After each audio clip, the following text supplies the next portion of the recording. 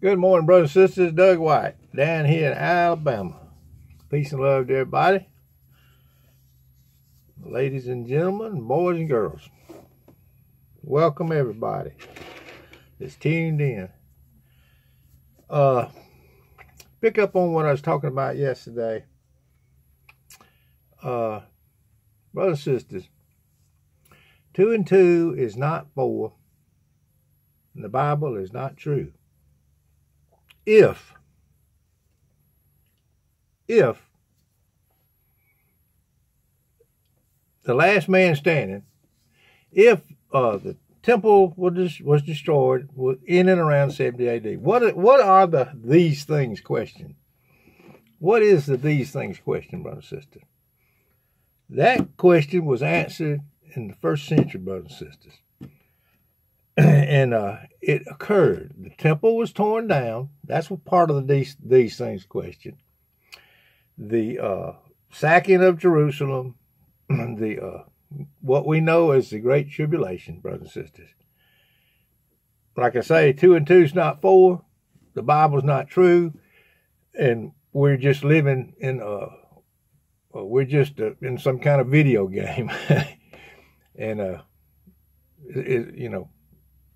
What I'm trying to say, brothers and sisters, is we just have to abandon all logic if we ignore this truth. What do we even why go any further? It's kind of like over there in Joshua, where he commands the sun to stand still in the midst of heaven. We have to use our head for something beside a hack rag.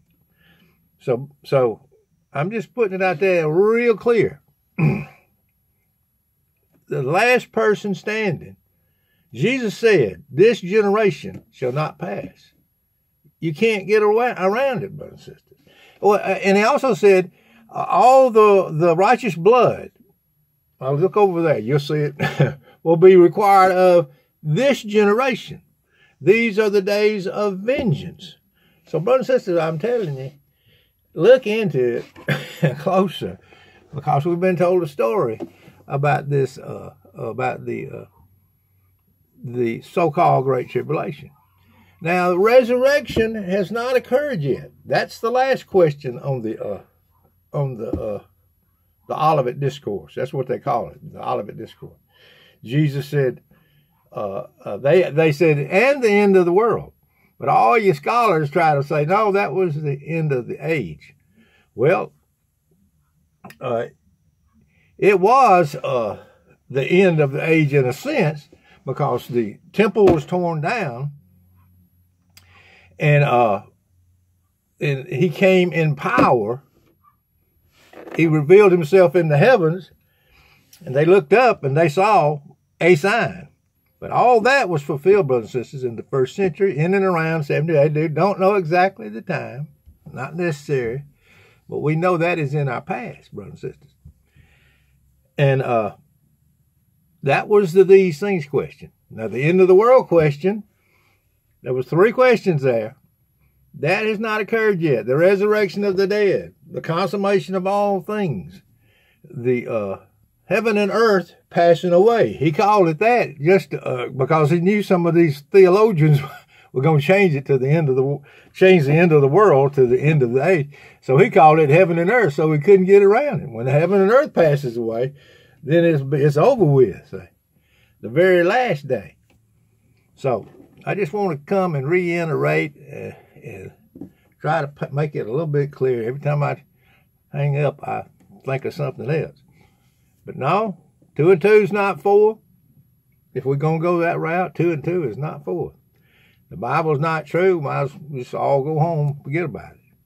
Because, you know, eat, drink, and be merry, tomorrow we die. You know, we're just in a petri dish. We're just no, I believe the Bible is true. Jesus said what he meant. He told his disciples. He would have said, brothers and sisters, he would have said, don't worry about that. You know, this temple being torn, that's going to be 2,000 years later. Don't worry about all these things. It's going to be no, he said, this generation shall not pass away. Then he told, he said, all this is going to fall on this generation. All this the blood of all these righteous prophets, of all the prophets would fall on this generation, brothers and sisters. So I can't make it any clearer, than this. The great tribulation that we have been fed on television, people are selling books and making money, is in our past. Nothing else fits in this portion of this view. My old boy down here in Alabama, nothing else fits. And if you were writing a letter, let's go to this other thing about the man of sin. Paul wrote a letter. Let's go to this other subject. This is another one. He wrote a letter and he told about this man of sin that everybody seems to think is out in our future. But he said he was talking to the Thessalonians, not to us 2,000 years later. He was talking to the Thessalonians. If you wrote a letter to somebody, would you be trying to trick them and say, no, well, just disregard this letter. It's going to really happen 2,000 years from now. No, that man of sin was in a temple that was still standing. See, brothers and sisters, because he told him, he says, don't you remember when I was with you, I told you these things? How clear can you get? So Paul was talking to his audience, the church at Thessalonian church. See? That's who he was talking to, brothers and sisters. And so these things that I'm bringing up here are proof that the Bible is true. See? It's proof, there's historical facts to back them up. But that man of sin is dead and gone, brothers and sisters. We don't have to worry about him. We live every day like he could come at any moment, in time. No man knows that hour. He said it's like a thief in the night. He gave a ballpark figure for when these events were going to take place. This generation shall not pass. These events, like the temple being torn down, he gave a ballpark figure on that. But on the other question of the end of the world question, brothers and sisters, he said nobody knows that day. It's going to be like a thief in the night, see? And that's how he'll come, totally unawares. And he put it out there, the man in a far country, so he could come at any time. So you be living right. They told his servants to live right because you don't know when he's going to come. Don't be beaten, don't be mean and unkind, because he could come at any moment, see? The end of the world, the very last day, the resurrection of the dead. That has not occurred yet. In this old sinner's view down here in Alabama. Hadn't occurred yet. And that's a proper way, I believe, of discerning Matthew 24. Although all this knowledge is not necessary, all that's necessary for me would be for my peace of mind.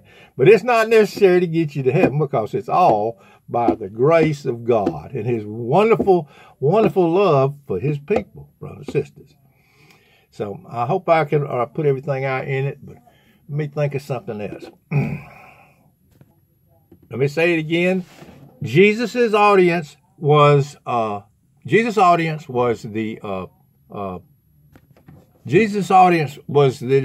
brothers and sisters, and he would have said, "Oh, that's going to be 2,000 years later." He wouldn't be trying to deceive them. So I'll get out of here on this little video, and I'll bring you one later on. I'm probably going to think of something else to try further put it out there where, no, the Bible's not true. If somebody lived 2,000 years, say, and somebody's still alive 2,000 years later, say, that can't be true, say. 2 and 2 is not 4, and we can't use any logic when we try to understand something in the Bible. But because anyway, I'll get out of here and make another one here in a few minutes. Peace and love, Miss Old Boy down here in Alabama.